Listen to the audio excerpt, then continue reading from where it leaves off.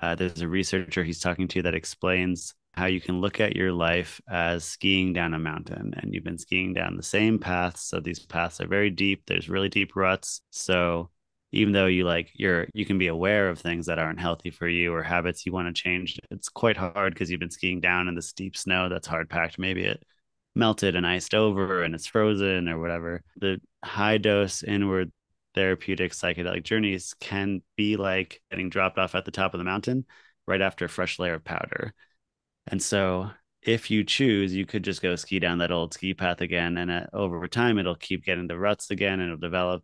Or you can choose with this like new fresh powder that's been laid, which is the neuroplasticity in this metaphor. You can start skiing down a new path. And it's easier to do so because of the after effects of what happens in your brain after you take psychedelics or psilocybin. So, with the support you need and the intention and the effort, you make those healthy lifestyle changes that over time will lead to you feeling really positive just because you've set up your life in a way that's nurtures you.